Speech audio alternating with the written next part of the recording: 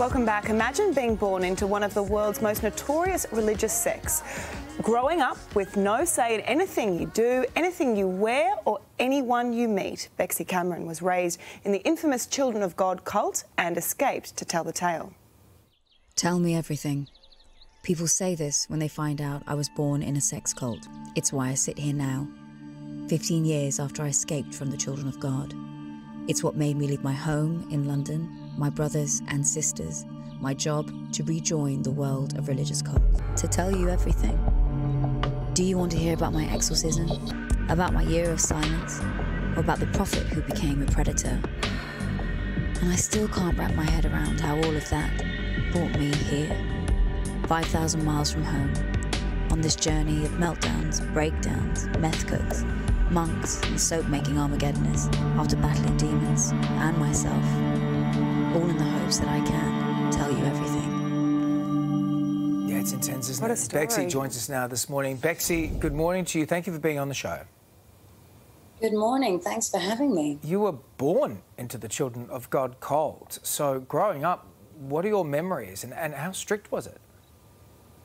Ooh, I mean, my memories are so mixed of that time, and sometimes even looking back on it, it feels like I'm thinking about a film that I watched rather than about my own childhood, because it's so wildly different from the world that I inhabit now. But it's everything from things like being raised to believe that we were going to have superpowers, that we were going to have lasers coming out of our eyes, you know, things that just sound ridiculous when you're in regular society, to things like just not having an education, to not listening to music, to not having TV, you know, smaller things like that. So, yeah, it was really strict. It was a separatist group. So they wanted to keep us away from what you would call regular society, because we had a purpose. We had a mission, and that was that the end of the world was coming, and we were supposed to be the martyrs that died in it. Wow. So when was it then, if you were born into this, when was it that, you know, gave you that first hint that perhaps there was a whole other world out there? There was a point where we had a journalist that came into one of our communes when we stopped going on the run, because we had to at a certain point. And he asked me a question, and I think I was about 11 years old, where he said, "What is it that you want to be when you grow up?"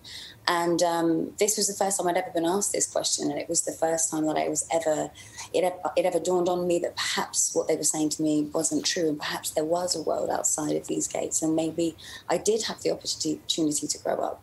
So Walter, who was this journalist, was the man that asked me that question, and really he was the one that gave me this kind of crack through the wall or through the gates of where I was, to make me believe that there could be another life for me.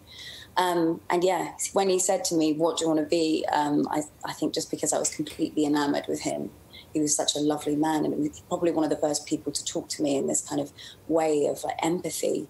I just copied what he was doing. I said, you know, I want to be like you. I want to be a journalist, without really actually probably thinking about what that meant. Yeah, and it's extraordinary to then have to escape that and I guess sort of deprogram in a way. So how did you do it, and how old were you?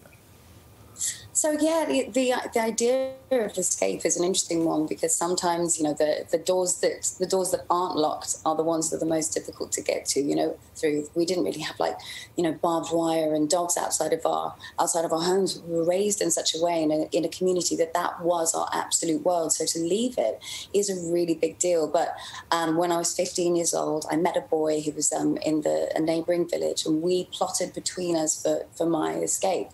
And unfortunately for me, I got found out during that process. So I ended up being voted out of the home that I was in, and it was unanimous, including my parents. And I think the unfortunate side of that was the empowerment of making my own choice to leave was kind of taken from me, and I was ousted, or if you want to put it in biblical terms, shunned from the group.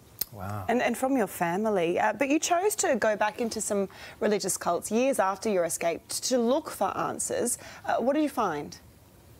I know, it's a pretty bonkers idea, isn't it?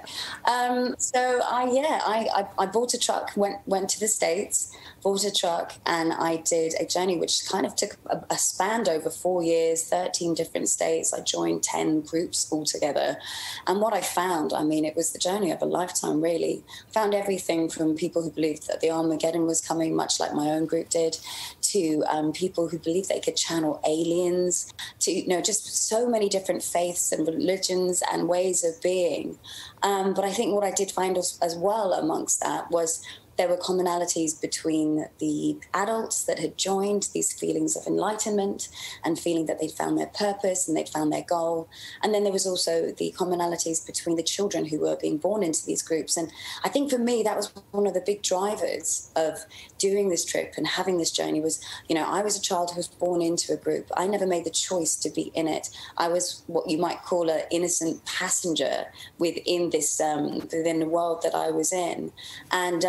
And when you are that, you don't have the choice. And that's why I think it's really important to do journeys like these, to interrogate groups like this, because when an adult's right to believe whatever they want, and we all have the right to believe what we want, we have the right to believe in aliens if we want to. But if that comes into conflict with a child's human rights, that's when we really need to start questioning it. Yeah, absolutely. Great point there. Thank you so much, Bexy. We really appreciate your time.